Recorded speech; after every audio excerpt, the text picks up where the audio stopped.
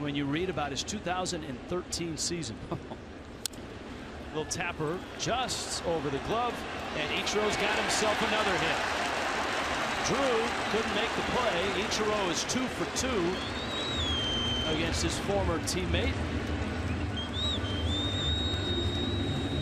Not that Ichiro needs any motivation the way he goes about his work, but I think it's a little special for him against the Yankees. And once Drew didn't really have a good grip, his wise choice was not to throw.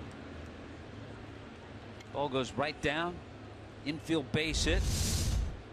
Watching that replay, it's amazing to think that that ball eventually would bounce over the mound and over Tanaka.